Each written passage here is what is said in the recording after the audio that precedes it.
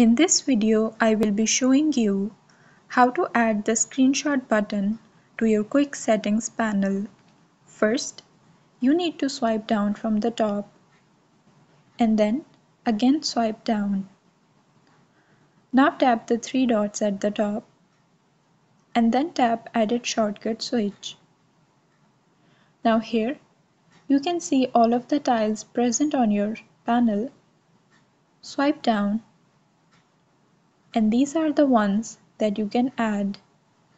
As you can see the screenshot button, you simply need to hold it and drag it upwards. And that's it. The screenshot button will be added to your quick settings panel. So this wraps up the tutorial, and if you're still left with any questions about the whole process, drop them in the comment section below. And if you found this video helpful, don't forget to hit the like button and subscribe to the channel as well. Thanks for watching.